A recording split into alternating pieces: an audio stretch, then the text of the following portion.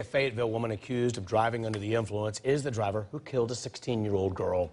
Kaylin Adams was handing out church flyers when she was hit. Channel 2's Matt Johnson live in Fayetteville. And Matt, neighbors say speeding's a problem on the street where that young girl died.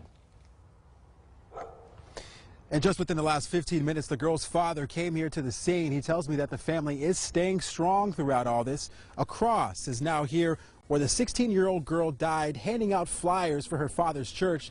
Neighbors tell me that speeding has been a problem here for a while, even in a school zone. This neighborhood with an elementary school is not where residents expect to see speeding drivers. But Saturday morning, police say an out-of-control driver under the influence of drugs killed a 16-year-old girl handing out church flyers. It's 35, and she was going 60, 65 because of the impact took the little girl out.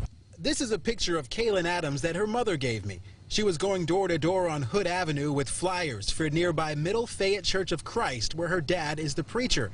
At around 9:30, witnesses say a driver in a white pickup truck swerved off the road and hit Adams and a woman in her 60s. She put her head down, she knew what she did, and she took off.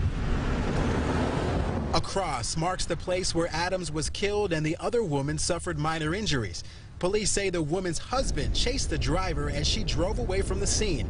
Authorities arrested 42-year-old Marcia DeMarcus minutes later. People get a little more relaxed because it's a prescription, but if it's a narcotic, if it's something that can affect your driving, you don't need to be out on the road. Vic Bay says he's hesitant about even walking along the road anymore after witnessing the crash. Hey, I don't want to see nothing like that again because that was a little girl. That's why it felt like it was a little kid.